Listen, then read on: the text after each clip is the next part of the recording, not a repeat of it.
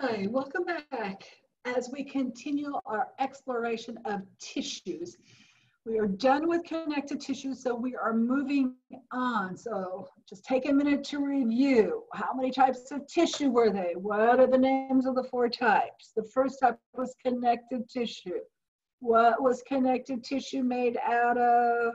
What are the 7 different types of connective tissue we learned about? How do you tell them apart? When you're solid in that material, then move on to muscle tissue.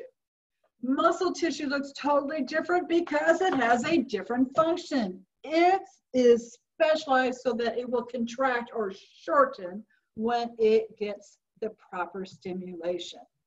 So the first thing when we're talking about muscle is we have to decide, is it voluntary or involuntary? What does this mean? It means, can I move it if I want?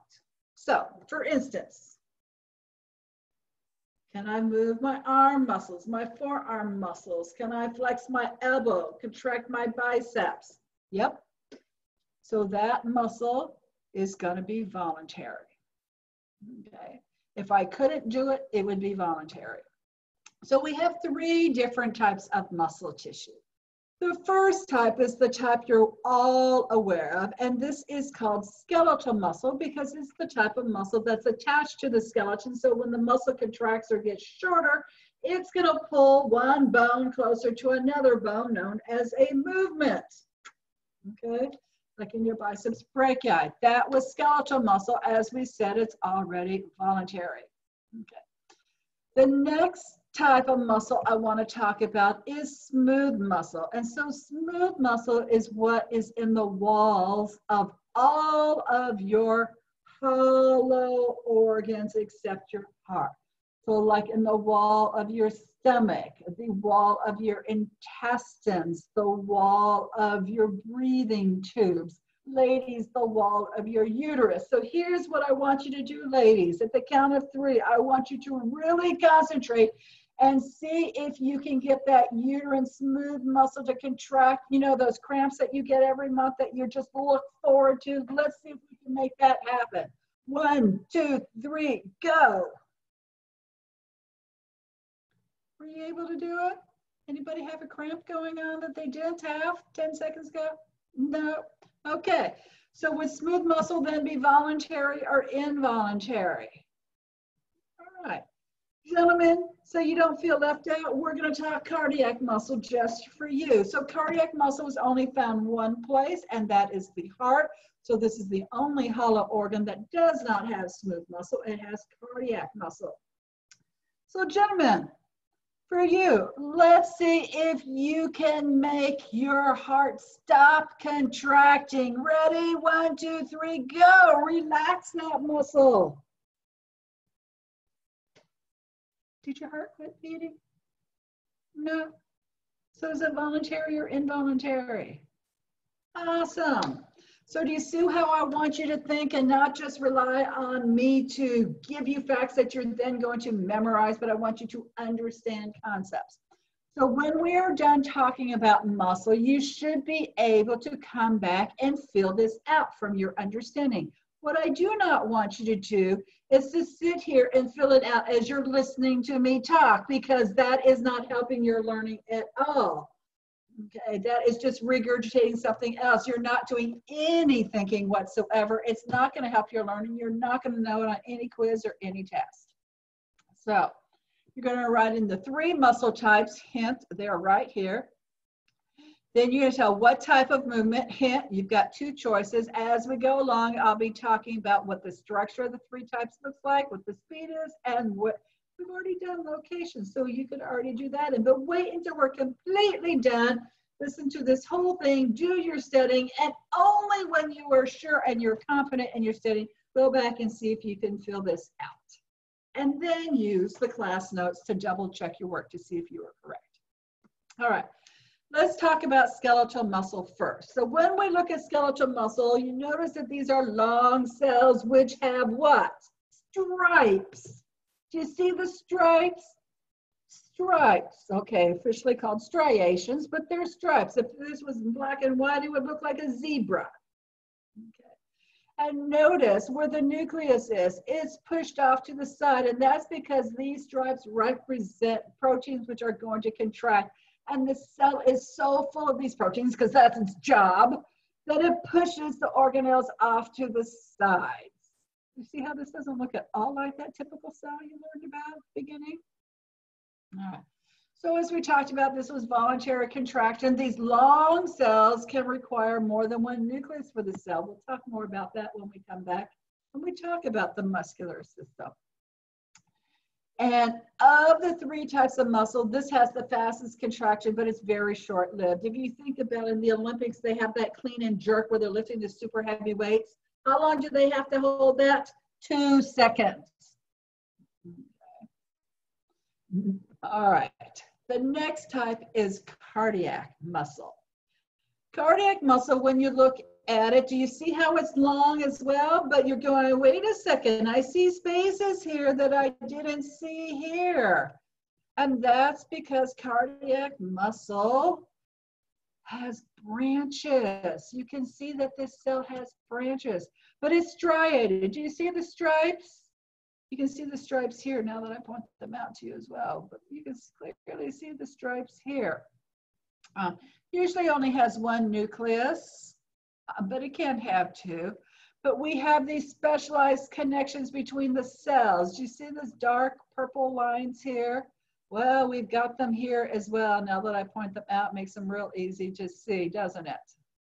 Okay.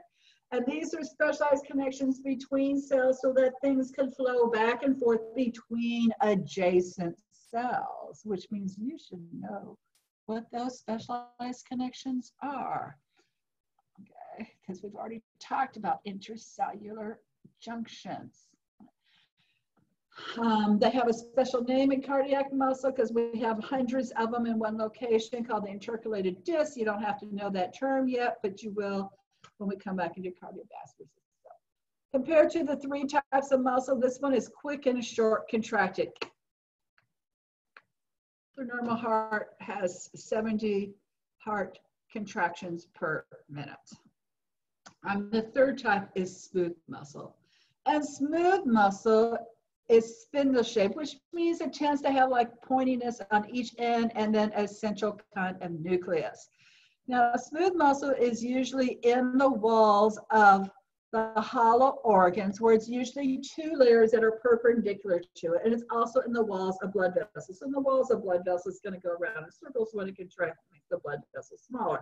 And hollow organs, we still have it where it goes around to contract it this way, but we also have it going perpendicular. So when it contracts, it's moving food or whatever it is along the pathway. Maybe it is a sperm, it's moving along its pathway, because yeah, that's smooth muscle and those organs as well. So this type of muscle has a very slow, long contraction, because if you think about the lady's uterus, when she is giving birth, in order to push the baby out at the very end, you are having contractions every 2 minutes when you are pushing. And when I say contractions every 2 minutes, I don't mean it's like, oh, contract and relax. I mean that contraction lasts for 90 seconds, and then you have a 30-second rest. Okay, so all of you big muscle kinesiology people out there, you try lifting weights where you are lifting nonstop for 90 seconds and then have a 30-second stop, and keep on doing that. And you do that for 2 hours, because that's what happens, ladies, when you are pushing that baby out. It's called labor for a reason. It's work, folks. All right, so as I said, it's often 2 layers. So when you see smooth muscle, you will often see 1 layer where it's cut longitudinally, where you can see it, and then the other layer is cut in cross section, where where it looks totally different. That's it for muscle. Ooh, only 3 slides. Now we're going to move on to our 3rd type of tissue, which is nervous tissue. And ladies and gentlemen, this is 1 slide, so aren't you happy? Notice it's called nervous tissue. Nervous tissue is not the same thing as nerves. So don't write nerves for a type of tissue, because they'll be marked wrong. And nervous tissue is specialized to communicate with itself and with other types of tissue by either voltages or chemical signals. And this is a picture of the spinal cord in cross section here, just for me to remind you that nervous tissue is not only in the brain, it's also found in the spinal cord. And so here's what it looks histologically. Do you see that big pink cell there? That big pink cell is the neuron, what you may have called a nerve cell before, but now you're going to call it a neuron. And this is the one that's going to be receiving the information and sending the information out. And so there aren't subtypes, so we're going to learn a little bit of the anatomy of the neuron. We're going to learn the three main parts. So we have our nucleus sitting here in the main part of the neuron, which is called the cell body. Then we have all of these tapered processes, and they're actually bringing information in towards the cell body. And there could be 1,000 of these, okay? So there's only like a half a dozen on this picture, but there could be 1,000 of these. And so these are each known as a dendrite. So we have many incoming messages to a neuron, but we only have one pathway out. And the one pathway out is through a structure known as an axon. All right, so that's it for neurons. So if you're looking at this, you're thinking, oh, this is great. That's all we have to know about nervous tissues. There are neurons, and then like we've got some, I don't know, fibers or whatever. And I don't know what these other things are. But so my question to you is, are there more neurons or more of these other black dots, which you might think was just dirt on the slide? And the answer is obviously there's more of the black dots. Well, guess what? All of those black dots are cells. So there are more of the other kind of cells than there are of neurons in nervous tissue.